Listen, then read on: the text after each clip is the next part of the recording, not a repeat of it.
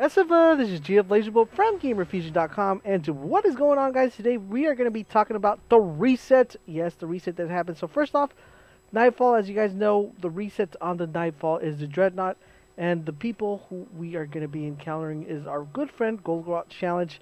So as you guys know, if you guys don't know how to beat Golgrot, definitely do check out the video I have posted up. As far as for the Nightfall is concerned, we have the following. We have Epic, Horse, Small Arms. Primary weapons damage is favored. Grounded players take more damage, while airborne, this is actually not that good for the strike. Shaft, player's radar is disabled, also not a really good one. And recharge of ability significantly reduced with Trickle.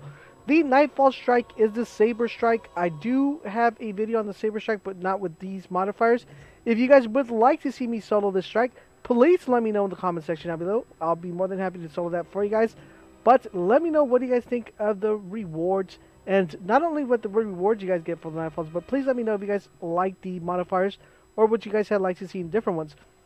And which modifier do you think will be more challenging for the Nightfall? Don't forget, guys, for all things Destiny, head over to GamerFusion.com where we empower your gaming.